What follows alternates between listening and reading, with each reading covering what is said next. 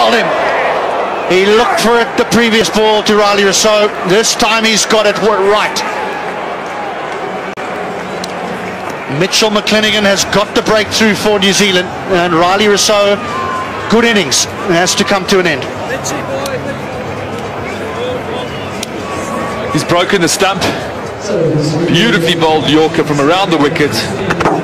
Tucked Riley Rousseau up, snapped the stump in half. Every fast bowler's delight to see that stump roll towards the wicketkeeper. But an outstanding innings from Riley Rousseau. And you can hear the cheers in the crowd because AB de Villiers is coming out to the middle.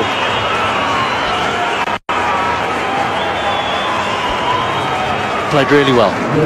89 of 112 deliveries. It was good support for Hashim Amla. I say good support. He looked as though he was trying to be aggressive. Amla did score the quickest in the end. But McClenaghan, who's been aggressive, looked for the Yorkers. He eventually found one. Then Rousseau goes for 89. South Africa 231 for 2.